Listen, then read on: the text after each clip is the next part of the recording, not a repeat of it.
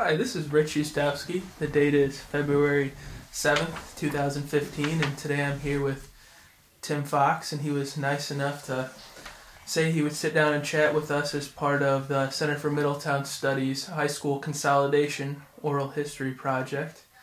And Tim, I was wondering if you could start by just telling us a little bit about yourself, your address, your age, your occupation. Yeah, my name's Tim Fox. I live at 2612 West Purdue in Muncie. I'm a college professor. I've taught at Anderson University. I'm in my 17th year there, and I'm currently the department chair of the Department of Modern Foreign Languages and Cultures. Okay, very nice. And I'm almost 55 years old. Kind of scary. Yeah. We'll just jump right in here with the big question. What are your thoughts and opinions on the high school consolidation here in Muncie?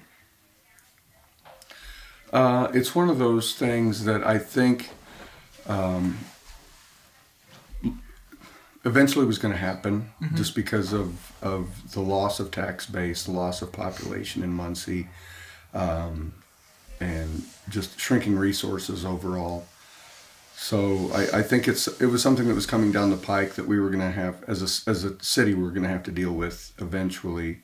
In all honesty, it was something they maybe should have began the process a bit earlier, maybe several years earlier. But I think given the overall circumstances and kind of the way things occurred with the process, I think they did about as well as they probably could on at least overall looking at the consolidation. Certainly there were some things they could have done better, but okay. I think overall it went about as well as it probably could. Okay. So you said something about the fact that it maybe should have happened a couple years earlier. Why do you think it happened when it did? Well, one of the things, and maybe backtracking a bit, a good number of years ago, they decided to sink money into several different schools in town, and I won't go into specifics, but they had closed some elementary schools, and then were investing more money in a number of other schools. And perhaps at that point it might have been when they maybe had a bit more money, and could have done a few things maybe a bit more creatively. Might have been a good time to do that, but I know there's never a perfect time, and you're always going to have people that are upset. And I remember at that point there were folks, understandably, from the elementary schools that were being closed that were really, really upset about that.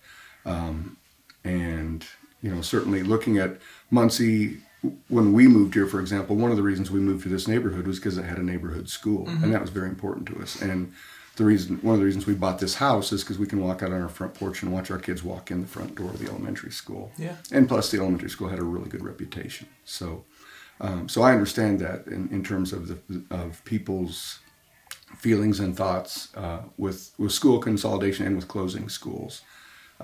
But I do think it was something that maybe, had they been a little more forward thinking, it was something that could have happened earlier, and maybe with maybe a bit less of a sense of desperation, and we have to do this, and we have to do this now, and so forth, that maybe they could have pooled or kind of channeled some funds into other areas or other ways that would have been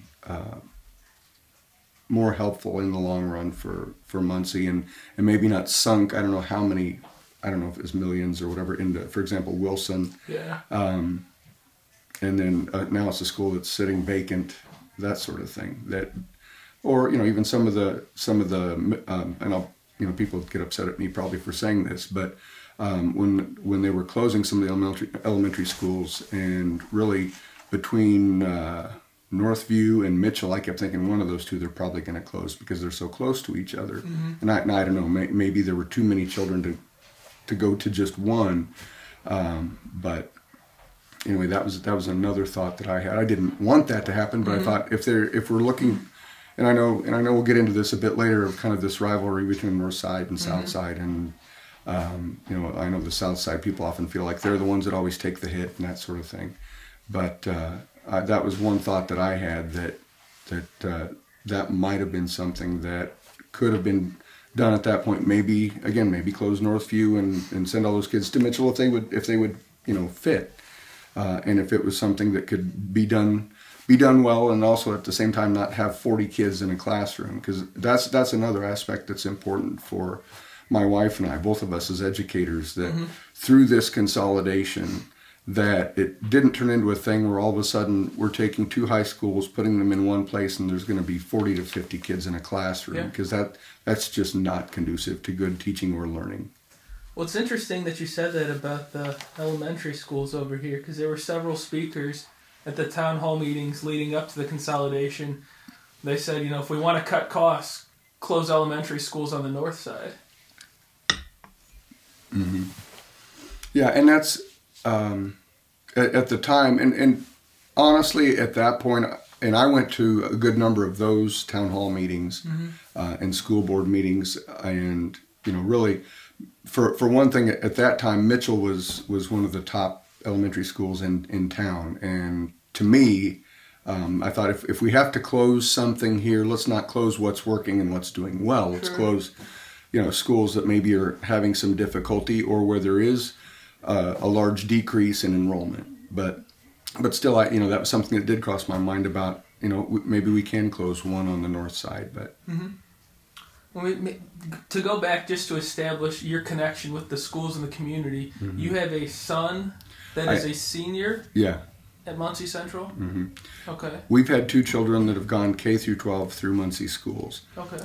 And I can honestly say that they've both had really, really good experiences in terms of the academics, in terms of the extracurricular activities, and kind of all the added things that have gone along with that, in terms of experiences that they've been able to have because of really good teachers, dedicated teachers, but also people who did creative things. And I know the kids that go to Mitchell Elementary, for example, they every year get to go to space camp. The 5th graders do, and the 4th graders go to Camp Crosley up in northern Indiana for a couple of days and get to spend the night, which is a really cool experience for those kids, and maybe some of whom wouldn't get to go up and go to lakes in northern Indiana and get to go out in a canoe and do all the outdoors woodsy stuff that they do when they go up there. Yeah. And it's also, and I think that really helps build a sense of class and community really among the kids. They don't necessarily see it that way, but I know that they have very fond memories of those things, of going to space camp. And they're wonderful teachers, like Mr. Purtlebaugh, just to name one, and so many others that. And another thing was they did the electronic field trip actually through Ball State, and I don't know if they're still doing that here, but I think that was funded by a grant. But our oldest son, Nathaniel, was one who was fortunate to be chosen to go on one of the electronic field trips, which was basically something based in the science. It played off the science curriculum, but it was basically the students had to propose some sort of science, or do a science presentation, and then it was a competitive thing, and then I don't remember, it was 2 or 3 students were chosen each year then to go to this electronic field trip. Well, it was interesting, they called it electronic, but it wasn't like they were just doing something online or anything like that. In the first year that I remember, they went out to San Francisco and studied some different habitats in San Francisco Bay in terms of the marine life and so forth. And this was in grade school? And this is in 5th grade, yeah. And honestly, I can say that was one of those things that really, those added things, I think those creative things that unfortunately we're getting too far away from nowadays with the focus on testing and all this kind of nonsense, and I do think it's nonsense. That for me, that was this type of thing that really turned kids on, that really made education, and in that case, science, really exciting and something that kids wanted to pursue. And you said, my son, I can honestly say my son now, who is my older son, who's a junior at DePaul, is studying biology, and I know his love and interest in science started at that point, from having that experience at Mitchell School. and then also having great science teachers at Northside and then at Muncie Central. So, and I know that's that's anecdotal, but that's from our experience. That's just kind of an example of some of the really positive experiences that our children have had going through Muncie schools. Yeah. Let's see, where are we now? Well, I just wanted to get on the record too about your wife. You said she teaches in the school, the schools too. What does she teach? My wife is a Spanish teacher at Delta High School. Okay. And you were obviously situated on the north side of town. I'd say northwest to be more specific. And I don't know if you want to say that there was a certain voice that was speaking for the north side of town in this decision-making process, but do you feel like your voice was heard, or the north side of town's voice was heard in the decision-making process leading up to consolidation? Yeah, I really think it was. And I went to the meetings, and I'll have to admit too, I mean, we've had the advantage too of we've known a lot of people on the school board, and kind of had a relationship through other venues with a number of people on the school board to where we had their ear and we could tell them, what we thought. You personally? I personally, yeah. Okay. My wife and I personally, but I really think they did take input, but I really think there was kind of already an idea. They knew what they were going to do. Are you saying from the get-go they knew? Pretty much, I think. I mean, they took input, but I think they knew what their options were and what they were going to have to do, and it was basically just trying to sell that. And I'm not saying that in a negative. I'm just saying that I think there were just some realities for them there that this is what we have to do. This is what we think makes the most sense. I wondered though when they came out with the different options of maybe turning both high schools into middle school / high school. 7 through 12. Yeah, 7 through 12. I thought about that for a while, and I thought that might not be, if financially it's something they can do, that might not be a bad option. But I don't know certainly how all that would have played out. But the interesting thing is, and I know that this has kind of been the thing a lot of people have said, and I've heard since the consolidation became a discussion, was that the kids won't have a problem. The kids will get along, and it's just the parents and those who are highly invested in the traditions of the North Side or the South Side or the Rebels and the Rebel Band and I think it really has played out that way. And then I've talked to my son, who's currently a senior at Central, and he said there really hasn't been this sort of, rivalry, or there was kind of this thing where people are like, oh, there are going to be fights and there's going to be this, and none of that's happened. And it's certainly, I think the transition has gone in terms of the students coming into the school and kind of becoming part of what goes on at Central and feeling ownership, or at least from what I see, where they're really becoming involved.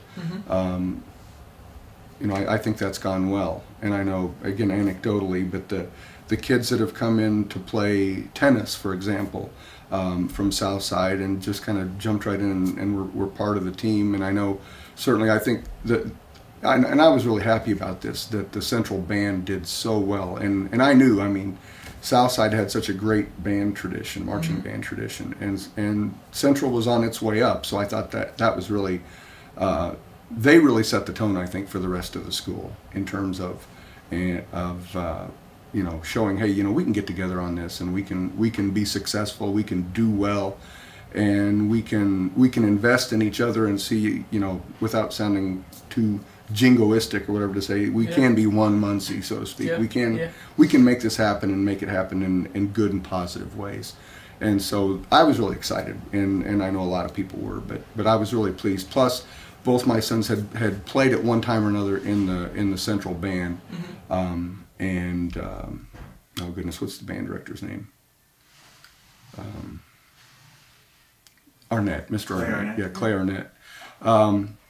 And he's an amazing educator, and really gets the students that are in band just really enthusiastic about being in band, about being part of that group, and about playing well their instruments and playing well as a group. And you know, he's got the hardware to prove it, because they've won a lot of band contests, and they've certainly won the state in marching band. But he's another one of those educators that I point to and say, you know, this is one of the best and brightest of Muncie Community Schools faculty that has walked the walk and talked the talk, and is representative of really the best that Muncie Schools offers in terms of things that we can hang our hat on. So, and he's not the only one, you know. And I probably tend to be more a cheerleader for, you know, for the Muncie Schools and so forth. And I recognize they've had problems and have problems. But I think too often, particularly the local press, has been just happy to just pile on anytime anything that can be remotely interpreted as negative. About the schools and the school system and so forth. And some of it occasionally certainly has been merited, that they've done something stupid, or something's happened, or you know, a teacher's done something really dumb, or very unprofessional, and they should be called on it. But I think a lot of times there has been a sense of kind of, I don't want to say witch hunt, but where any small thing, like there was something bad happened at Central, and all of a sudden it's on the front page of the paper, and I don't know if it always merits that, but anyway. No, going off of that, would you say that, because a couple of other speakers have kind of touched on this, and they said that the perception of the Muncie school system is worse than the reality of the Muncie school system. Would you agree with that statement? Yeah, in general I would. That, and again, based on the experiences of my own children, you know, and they've had bad experiences, but their experiences in Muncie schools have largely been very positive. And so I think Muncie schools does get a bad rap sometimes. And it's not to say, like I said, that there haven't been some individually and corporately some bad decisions made, or some missteps happen. But overall, I think, given the circumstances, both in terms of economics and demographics, and changes going on in our community, I think they've done a pretty good job. Okay. Now you got at this a little bit earlier when you were saying that there's kind of a generational gap in terms of how people approach this. The kids have pretty much got along fine, but it was the parents that expressed concern. And we definitely heard that and what people had to say at the town hall meetings. Why do you think that is? Why do you think there's that differential? I don't know. I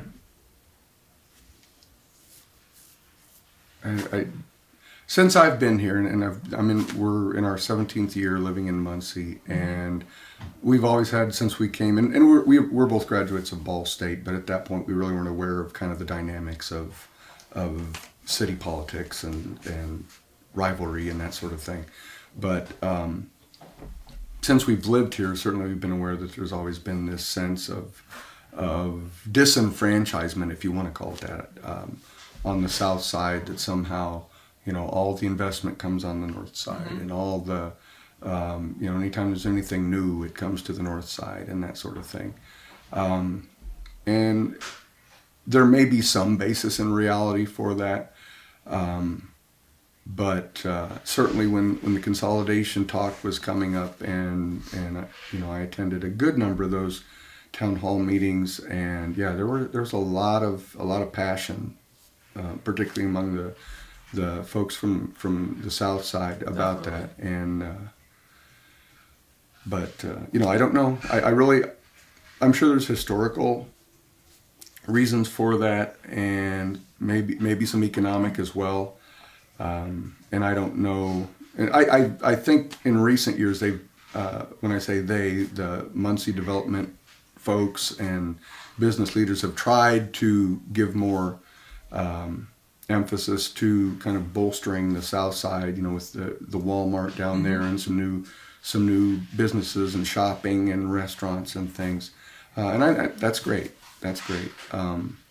But really beyond that, I think I'm just treading water here in terms of knowing much of the reasons for the rivalry, and part of it may be from high school athletics and band contests, and I don't know, maybe back in the 60s, families that half the family went to Southside, half the family went to Northside, or well, it wouldn't have been Northside then, but Muncie Central, and kind of this sense of even rivalry within families, kind of a thing. And it may go back to some of that too, and certainly hear a lot of that from the old timers that that have been in Muncie for since forever. So maybe the division in town is more symbolic and less real. Is that kind of what you're getting at? Or do you see a real division, a certain separation? This is interesting, and everything, I don't know why everything I talk about eventually goes back to sports, but both my boys played baseball, and my younger one played baseball for a good number of years, Little League, and he played with kids basically from T-ball up, kids from every side of Muncie. And what was interesting was a lot of the kids he played baseball with were kids from the South Side. I don't know, the North Side kids played, but it just seemed like he always got on teams with kids from the South Side, and they always got along wonderfully and had a lot of fun and learned the game, and we met a lot of the parents that way too, and a lot of folks that are from the South Side, and I would occasionally hear kind of this sense of rivalry from them, but it was never anything that meant anything to me. I didn't grow up in Muncie, so but I think there's something in the air, something in the culture of Muncie that whether it's real or imaginary, particularly for people on the South Side, they really think it exists. They really feel like. Well, maybe I'll throw out this theory because it's been tossed out before, but would you say that there might be a socioeconomic divide? Yeah, I almost definitely would, and I think part of that, and certainly not getting into stereotypes or anything like that, but that the South Side of Muncie, and you would probably know certainly more about this than I would in studying, the socioeconomic history of Muncie, but that the South Side economically, at least to me, has always seemed to be a bit more depressed, certainly, than the North Side. And maybe if we go back, into the boom years of Muncie when, Chevy was here and GM and all the other factories, it may not have been that way, but I don't know. So. Okay, no, I think that's a good point, and this kind of leads to another question that I was going to ask you, and that's, do you see the feelings and emotions, that the Southsiders, was evident from the Southsiders at the town hall meetings? Do you see that as kind of part of this deindustrialization process that kind of hit the South Side the hardest, and then when you have the high school closing, that's just one more thing that was kind of taken away from them, their way of life? Yeah, but that's, and now that you mention that, and I really think there is a certain amount of that in what we've seen and experienced, and it might be kind of, and I'm trying to say this as gently as I can, kind of a lower middle class and working class, not just angst, but anger in terms of loss of livelihood, loss of the way of life that we've known, where you could go to maybe not even graduate high school and then go get a factory job and make good money and afford to take vacations and buy a camper and buy a boat and go to Florida for vacation and all those sorts of things that have become harder and harder, if not in some cases almost impossible, because of the loss of the good paying manufacturing jobs. And whether that's on the South Side or you just about these days name your location. But sure. This is kind of switching topics just a little bit, but what role do you think a high school plays in a community's identity? I think it's very important. So, and sometimes I think people with all the digital stuff now, and you know, people are so distracted really with, and with whatever's going on the internet and YouTube and Facebook and whatnot, that that it seems like people are less engaged. And I'm not blaming it just on the internet or anything like that, but it seems like people are, that plus in general people I find are working longer hours, having, you know, to do more just to make a living and so forth. So they're focused that in one sense maybe they don't have the leisure time that they used to, or they have to use leisure time in other ways. And I think as a result, it might impact how invested people are in their high school. But I still think the high school is very, very important. I do. And maybe for other people it's not.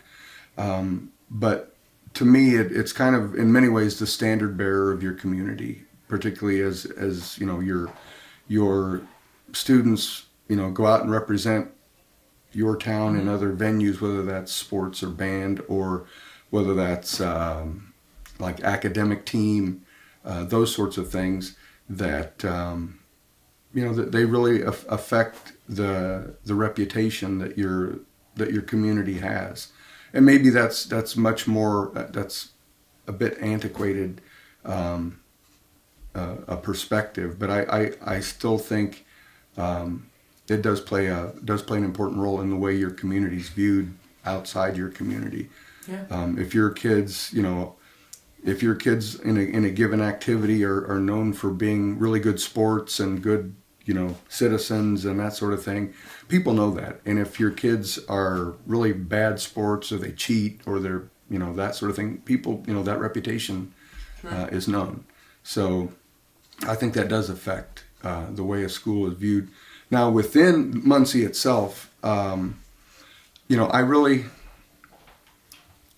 you know, I may not be the best person to ask on this, because I've always, you know, I've again, because my wife and I are educators, we you know, we try to invest as much as we can in our local school, both through you know, helping out with whatever's going on at the school, and also, you know, trying to encourage not just our kids but other kids to do well and to be involved. And so it is important to us, and certainly other people may not be that invested in it. And or one of the things I've noticed, and this again, this is just my opinion, is that oftentimes once, and I hope and pray I don't get this way, but once people's kids are out of school, they completely disengage, or they don't care. Well, my kids are out, so I don't care. The schools can go to heck, and I don't care. And I think that's really a bad. That's bad for Muncie. That's bad for, certainly for families and for schools. And you know, certainly you know this. If the schools aren't good and attractive, and you know, seen as being really top notch, cutting edge, you know, throw in whatever adjective you want there, that you're not going to attract investment to your community. Exactly. You're not going to attract, you know, people that want to come and move to Muncie, live in Muncie, send their kids to school here. So it is important. The reputation of a school is very important, in the school system.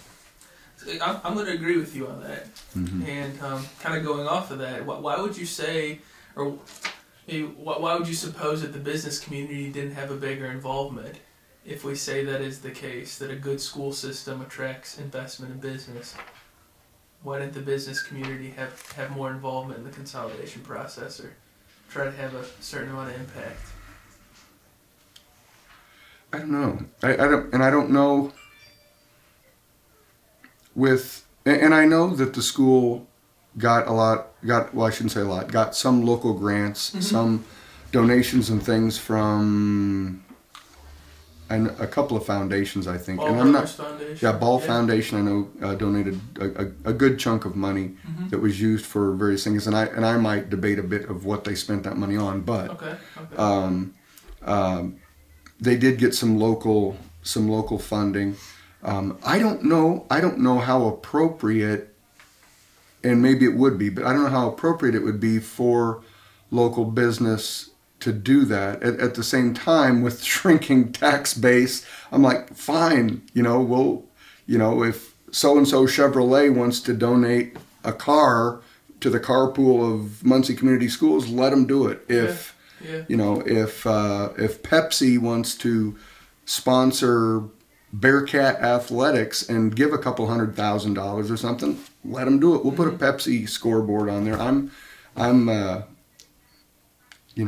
That may be flagrant advertising for Pepsi, but at the same time, I'm like, if the tax base isn't there and we've got to find funding so that we can have the programs that will attract families and kids, then I'm willing to do that. Particularly when and I don't want to get too off on a tangent here, but when our tax system allows people, and particularly corporations, to maybe not pay the amount and the kind of taxes that need to be paid for a community to thrive. Okay. Now, speaking in general terms and in a general sense, what effects do you think consolidation has had already and will have in the future? I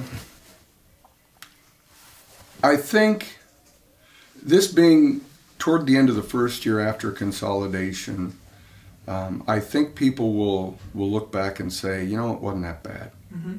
Okay. And in fact, the kids did pretty well. It wasn't perfect, but it was probably about as good as it could go. And I think down the road, and there will always be people they're upset. They'll go to their grave upset that Muncie Southside was closed. Yeah.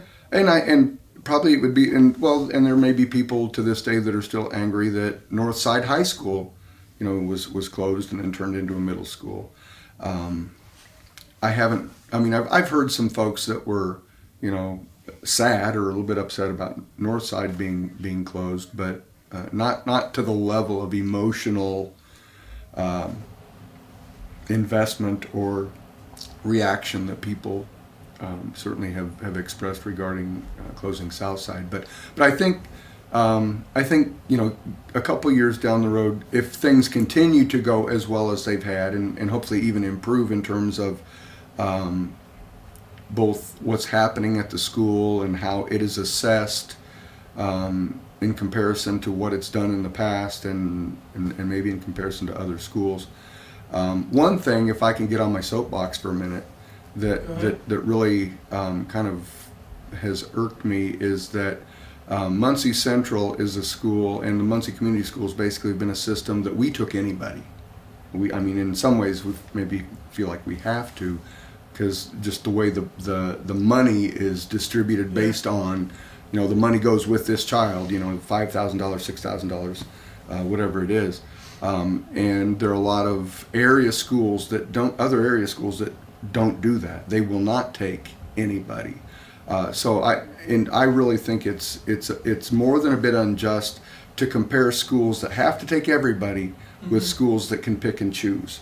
In terms of, this is an A school and that's a C school and that sort of thing. You're comparing apples and oranges. Okay. And again, mostly because of socioeconomic reasons. Certainly students that come from families that can give them a lot of opportunities will tend to do better than those that come from little to no opportunity, and on whatever socioeconomic rung they may come from. So anyway, I'm off my soapbox. No, you're fine. This is my last formal question. Then I'll let you add anything you want to. But what advice would you give to children growing up in Muncie today, who are living in the city as it is and the school system as it is? Okay, could you repeat that? Sure, yeah.